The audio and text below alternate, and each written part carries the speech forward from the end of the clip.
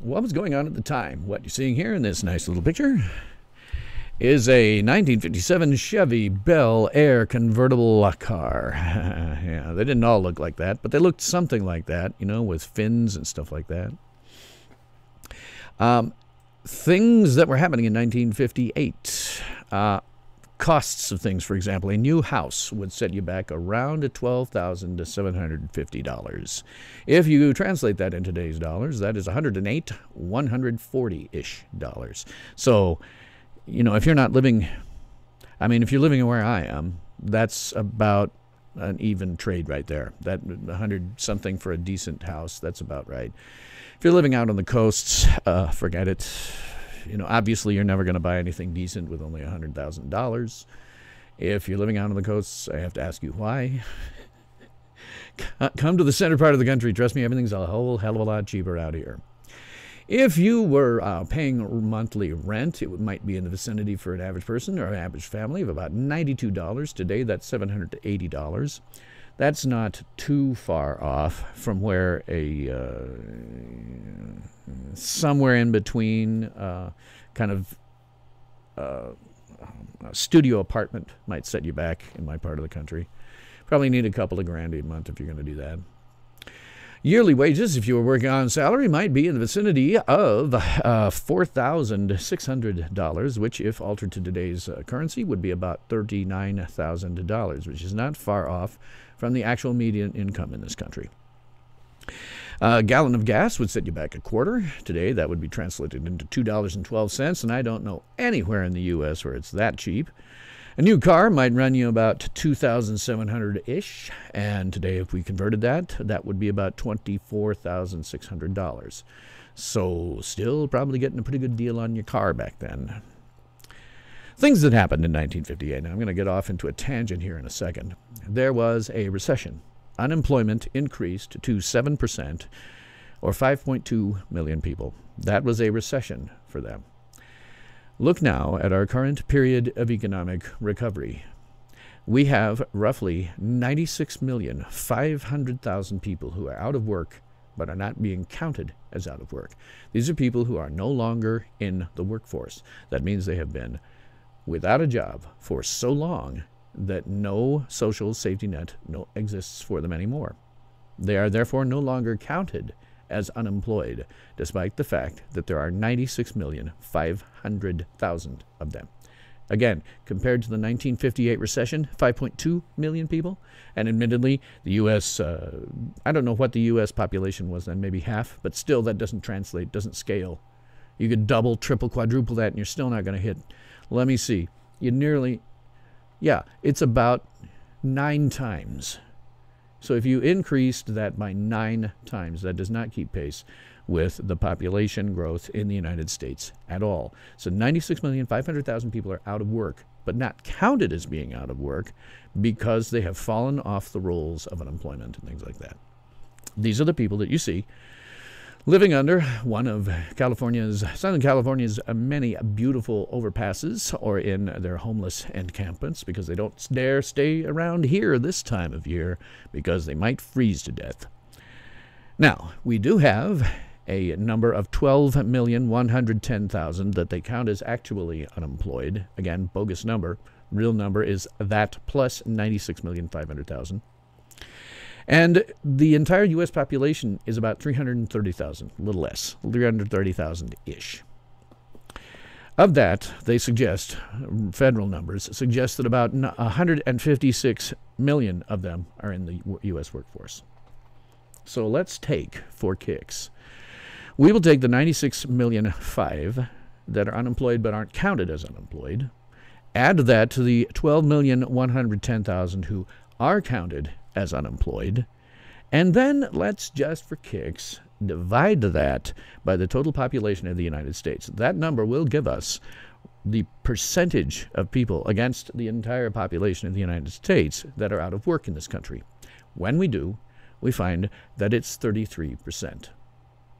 Now that's against the actual total number of people in this country, in the United States.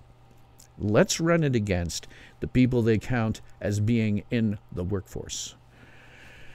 So if we take our 96,500,000 who are actually out of work, add it to the 12,110,000 who are out of work and counted as such, and then divide it by 96 million plus the 156,000, because that will give us the actual number of people in the workforce, we find that more than 40% of the U.S. workforce is unemployed. Let me say that again. At the present time, in what is supposed to be a booming economy, something like 43% of the U.S. workforce is without jobs. All the numbers that you hear are completely bogus. See, government numbers are intended to do two things. The first is to reassure the populace that everything's fine, everything's cool, it's all getting better. And the other thing is to communicate to any potential enemies that you cannot touch us. Doesn't matter what you do, we will give you the beatdown of your life. So when you see those numbers, assume they're wrong. Go out to usdebtclock.org. I didn't remember to it. I'll put a link to it in the description below. And take a look at some of the real numbers. Because those are real numbers. They're not the jerry-rigged, bogus numbers that the federal government feeds us. Regardless of who is in office, they always do it. Keep in mind, too, that when we get up to numbers of 33 and above %, the Great Depression of the 1930s only peaked out at about 24% unemployment. I continue to say, if it were not for social programs, we would have bread lines, we would have soup kitchens. The homeless encampments and people living underneath bridges would be even worse than it is now. The problem is, those same social programs are part of what's causing the problem. What do you do? I have an idea what you do, but it would be painful. There is nothing that you can do right now to solve this problem that wouldn't be painful. But do not listen to the numbers that are going around, because they are not accurate. They are jury-rigged and bogus, as they always have been and always will be. There has never been a time when those numbers have been accurate. Never have they been accurate. They have always been bogus. Getting back to 1958, however, the cars continued to get bigger and heavier and have more powerful engines. NASA was created and, in my opinion, thus inhibited the ability to get humans off this planet for damn near a century. Probably will be a century by the time we're all done. A lot of satellites were launched each year. 1957 had been the year that the first satellite was launched by the Soviet Union, thus putting us into a space race, the United States and the Soviet Union. And this year we saw a lot of different satellites being launched for a number of different purposes. And then there's the one that I found was weird. British guy by the name of Gerald Holton created the peace symbol in 1958. And this is something that hippies would glom onto from the 1960s on, largely in the 60s and 70s. Okay, thank you, Gerald Holton. I'm sure you didn't think of it as such, but boy, thanks you all to hell for this one. Microchips were invented that year. Big deal, because microchips would go on to form the basis of everything that we know about electronics, and still do today. You would not have that thing sitting in your pocket right now were it not for the microchip. Check something real quick on my control panel here. I think you're lying to me about that. Okay. I just have to check and see whether it thinks I'm giving you a good enough feed here or not. Pope John Paul XXIII was made the Pope. The movies that were popular that year included South Pacific and Gigi. TV shows that were popular and came out that year were Candid Camera, The Ed Sullivan Show, Come Dancing, The Jack Benny Show, Panorama, and Alfred Hitchcock Presents. Popular singers of that era. Oh, we were right in the middle of the heyday of rock and roll. Elvis Presley was popular. So was Billie Holiday, Ricky Nelson, Frank Sinatra continued to be popular. The Everly Brothers, Elijah Fitzgerald, and Jerry Lee Lewis. As I say, right in the middle of the rock and roll era. Some of the legendary names were coming out of then. Okay, a little more context. I always like to show people this because I'm somebody who, by hook, accident, mistake, ended up getting involved in to some degree with costuming. I'm no costumer. I'm no seamstress. Still am not to this day. But I did get something of an appreciation for it. And so I know also as an actor, sometimes what you're wearing informs how you are as a character to some extent. I know it sounds weird, but it does. So I always like to bring in fashions when we get into old time periods like this. So this would be women's fashions of about 1958. And for point of fact, this thing comes straight out of a 1958 Sears catalog. Sears just declared bankruptcy, but in that day, they were the Amazon of the time. They were the guys that you would order things from over the mail, and they would send it to you, and that included clothing. So this is consistent with what women of almost any age might be wearing at that point. Even teenagers, younger girls might be wearing stuff very, very similar to this. What is always interesting to me, particularly with women's fashions, because sometimes you get into some really horrific things. The corsets that they had to wear for making this film, Dracula, for example. You get into some stuff that's really horrifying in terms of having to wear. So I'll go over here just so that you ladies in my audience are aware. If you think you got it bad now, man, try it back then. What you're not seeing here. What you're not seeing, starting from the skin up, is a bullet bra, though they didn't call it back then. It was just an off-the-shelf bra. What we now call granny panties. A garter belt and stockings, because pantyhose hadn't yet been invented. And maybe a girdle. If you don't know what that is, feel glad. I know what it is because I was a costumer. You gods. And then over the whole shebang, because it was a lot of underwear, headlines, you would wear a full slip. Then would come the dress or the blouse and a skirt. And depending on the dress, well, some of these, it's not so evident here, but some of the 50s dresses and into the 60s slightly, were such that they poofed out at the bottom. And so that didn't just happen. You had petticoats and God knows what else under there to make the dress poof out at the bottom. That's all the stuff you're not seeing. As I say, ladies, feel lucky. You may think you have it bad now, but it's nothing like what it used to be. Men's clothing was not that much different from today. The difference being that this is, and the same thing with the last picture, these were not special occasion clothes. These were everyday clothes. If you were a man and you worked in an office or something like that, this is what you wore. You wore a suit to coat, dress slacks, dress shoes, black socks. Shoes might have very well been leather wingtips. Hard to say, but you would be wearing them. You'd be wearing a tie, a dress shirt, and when not indoors or not doing something where it was socially required of you, you would also be wearing a hat. For men, wearing a hat was something of a coming of age. It was saying to the world, I am now an adult. Children did not wear hats. Men did, at least in cities. It was different in the country. But in urban areas, men wore hats because they were adults. It was a big deal. And the hat, well, I'll explain why it's a big deal in a minute. It's a bigger deal than you might think. Now, with teenagers, they might have, and teenagers would definitely been going to see this film, they might have had a little more leeway. The girls probably wearing the exact same thing as the adult women would. Guys, on the other hand, could get away usually with no tie, with no hat, with no suit coat.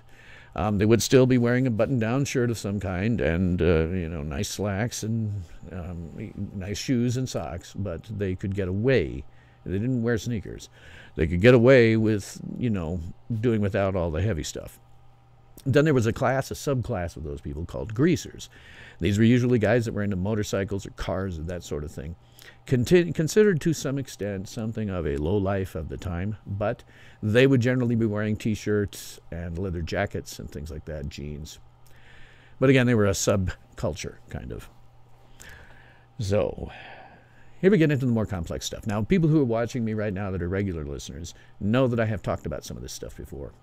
And the reason I talk about it again is because I don't think it's fair to say to some new viewer that might be coming in, hey, go do the home reading here of this other 3 things that I talked about on my, in the archives. So I am going to go over some of it.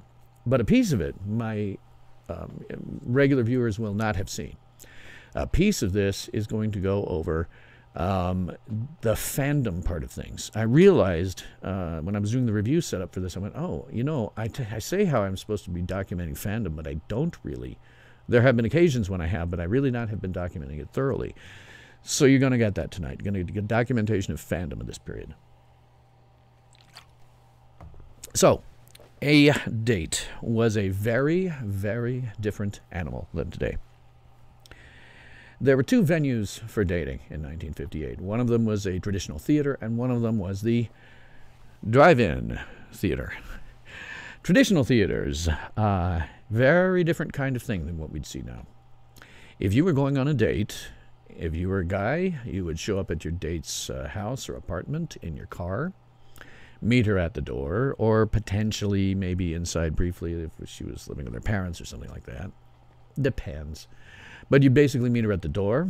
You would escort her to the car. This was a symbolic, and I stress the word symbolic, show of protection. Much of what we're going to go through on this date is symbolic shows of protection. They weren't really intended to protect anyone. They weren't really intended to be condescending to the women. It was what was socially acceptable at the time. Now, what's socially acceptable now is not the same as it was in 1958, as will become obvious as I go through and do this. But it was socially acceptable by both genders then. Totally required socially, in fact. It was that socially acceptable that if you didn't behave this way on a date, well, women would get a reputation. You could both get a reputation of being kind of scumbags. With a man, if you didn't do these things, you probably wouldn't get a second date. So, man would go to the door, escort the woman to his car. He would open the door for her. That was absolutely required behavior. And then he would hold out his hand for the woman to take and help her into the car. Again, not so much trying to treat women as walking on eggshells, but more a symbolic show of protection. Because think about this. Women, you're wearing all those clothes. Imagine for a moment that you can't just hop in and out of the car because of it, particularly if you've got one of those damn dresses that poofs up. It's going to take effort to get into the car and get everything settled. And so that's part of why this went on. Once the woman was finally settled with all that clothing, you could close the door. The man would close the door, go around to the other side of the car, hop in, and drive to the date. When he got there, perform the same thing in reverse, where he would get out of the car first, go around to the passenger side, open it up, help the woman out, close the door. If you're walking to dinner or to a theater, the man would always walk on the street side. This goes back to an ancient custom with knights, that the left side, the street side is where a man needed to be, because what if something splashed up from the street, from a passing car or something like that? It would hit the man and not the woman with all her rather expensive and layery clothes. Pardon me. So when you got to the movie theater, or dinner for that matter, but theater, we'll say theater for this purpose.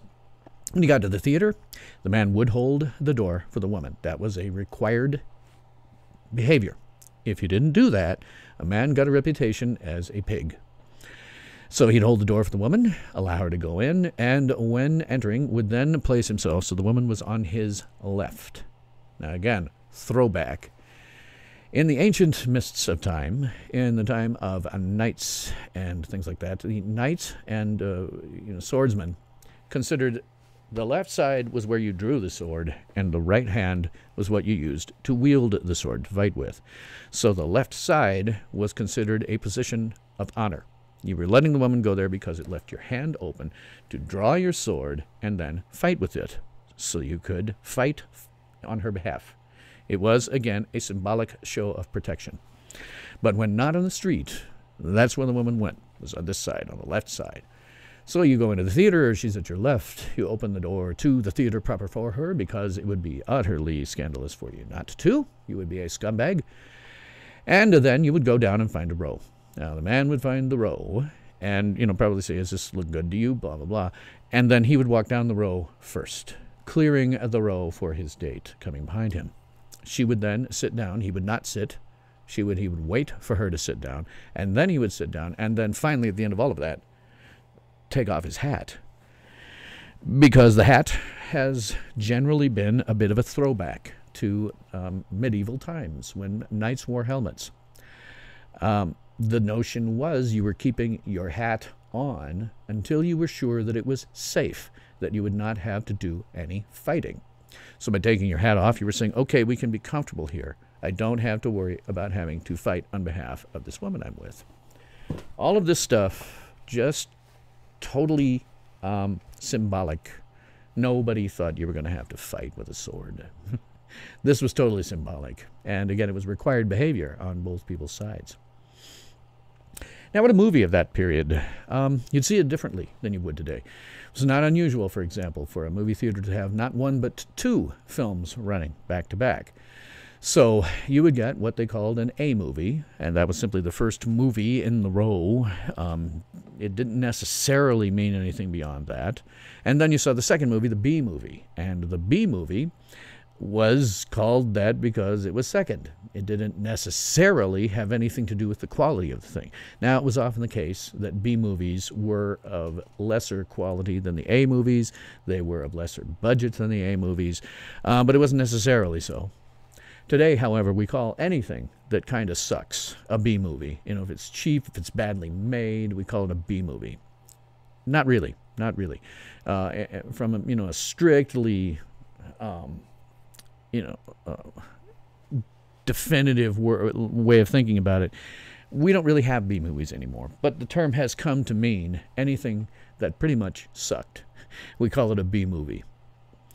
Other things you might see there, might see cartoons, almost certainly see cartoon or two. You might see a short subject like a documentary or something like that.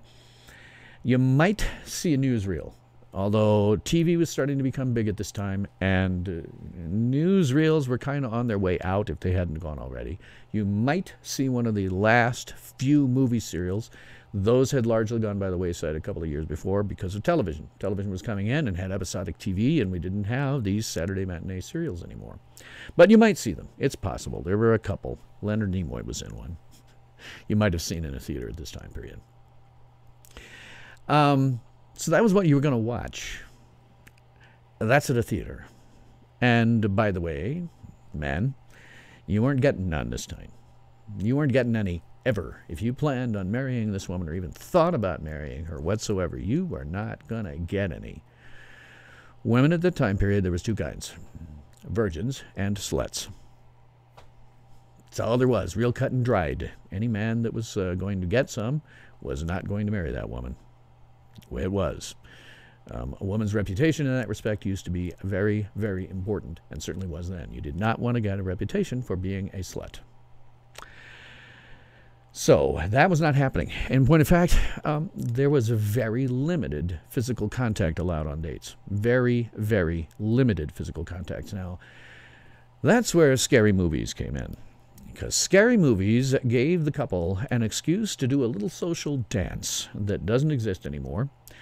But it would allow the woman to pretend to be frightened, while at the same time the man pretended to be consoling. And so you could get a little snuggling going on there that maybe you wouldn't get otherwise.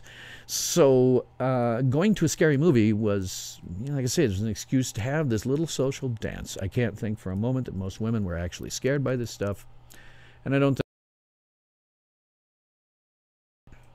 don't think the men were under any particular illusions either. It was just a social dance that you had to do. But then, tail end of this decade, about now, a little before, came the drive-in movie theater. I got a picture here somewhere. This is an aerial view of a modern drive-in movie theater. It does not bear any significant difference between its ones that existed 60 years ago. It is essentially a very large parking lot in kind of a diamond shape. The cars would come in on one side, go into the parking lot, park, and then the screen is the large rectangular object at the front, kind of like a screen. The structure in the center there is the projection booth for that screen, as well as a fairly well-stocked and put-together concession stand. Now, interesting thing about that is, when drive-in movie theaters first came out, now this is a place where you could go, watch your movie from the comfort of your own car, and it didn't necessarily have some of the same things that a theater did, but that was for time constraints. They They did and still do. These still exist. They are not totally gone. There's a few of them still around. If you get a chance, I suggest you go and go to one. They usually have two. They always have two films. Usually the second one will be kind of crappy compared to the first one, and that's because you can't start a drive-in movie theater until dusk. So depending on what time of year it is, depending on which direction the sun was with respect to the movie screen, could be 9 p.m. before you started your first movie. So if you have two films, well, you're going to start the second one like around 11 p.m. And maybe you don't want to stay until 1 a.m. You know, maybe the second one sucks so bad that you just leave, which I've done both of. So the second one tended to be crappier, more a B movie in what we now consider a B movie sense. Might have also seen some other things. You might have seen cartoons. In fact, you almost certainly did. I know I saw cartoons when these were still alive and a going thing when I was a teenager. Probably not a newsreel or anything like that, and probably not, almost certainly not a serial, but two movies and some cartoons. And then you would have a long, long trailer in between the two films, like 10 minutes long. And this would be nothing but a big, long advertisement for their concession stand. Now, I have as an emergency trailer, because it's about 8 minutes long, I have a trailer that comes directly off of that. It was a trailer that was used at those. I'm not going to run it 10 minutes, just going to let it run long enough for you to get a feel for it.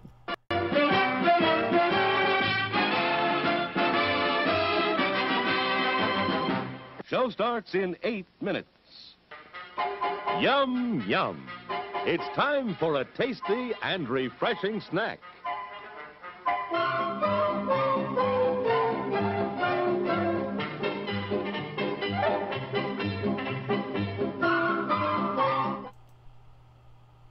Yeah, it's pretty much like that the entire 10 minutes. A 10-minute advertisement to go to the concession stand, and that's what you're seeing there.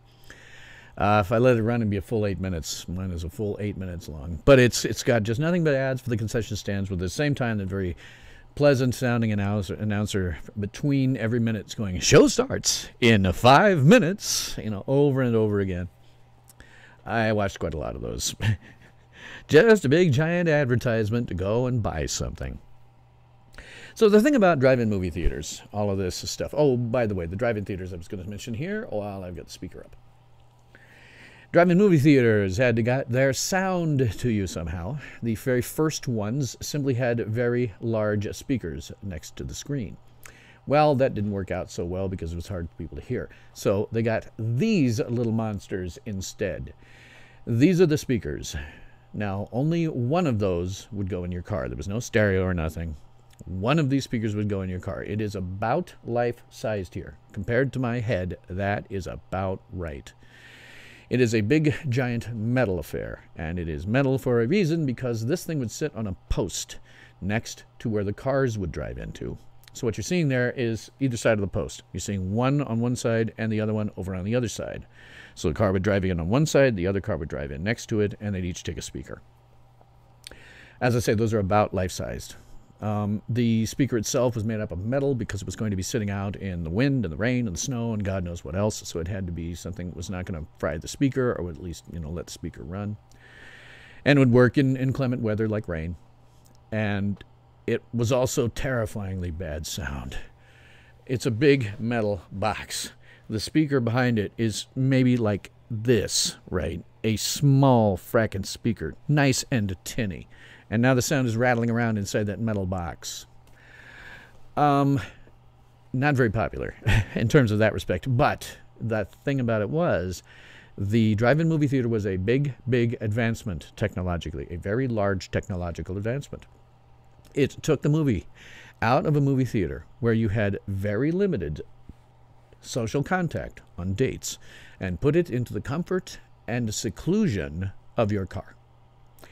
This meant, and it was often the case, that when you went to an outdoor movie theater in the 1950s, you might do some making out with a girl that you couldn't otherwise do. You might try some moves on her, but she would certainly be expected to say no, and would be considered something of a slut if she did anything other. It also invited your friends, who might know that you're there, to come around and try to embarrass you, to find you, to, cock block you, and get in the way and make fun of you if they found you doing stuff like that. And the movie theater did spawn, I think. The movie theaters did. It's the only place I've ever heard it. Drive-in theaters spawned a saying. If the car is if the car is a rockin', don't come knockin'. By the time I was going to these things when I was in high school-ish, they were still around. They were starting to die, but they were still around. Going to a drive-in movie theater was damned near like having an excuse to go have sex. Nobody that I knew went around trying to find anybody anymore because we all knew what we were going to go there for. But that was a saying, if the car is a rockin', don't come knockin'.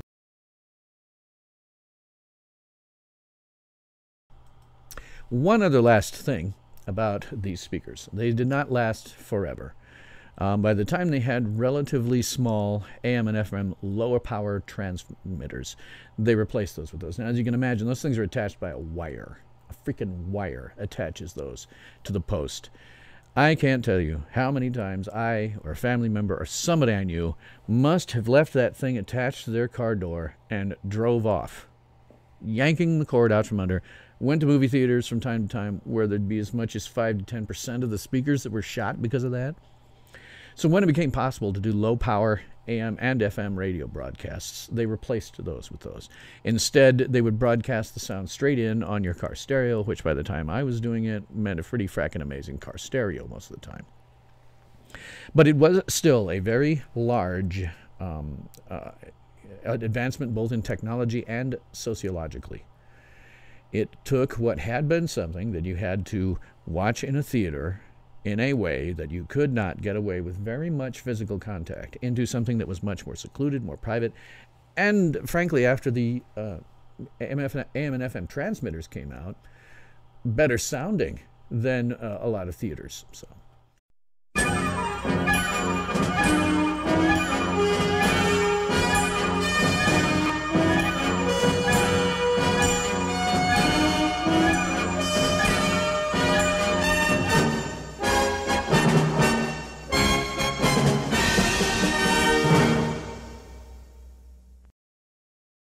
Ultimate power in this world has always been one simple thing: the control and manipulation of minds.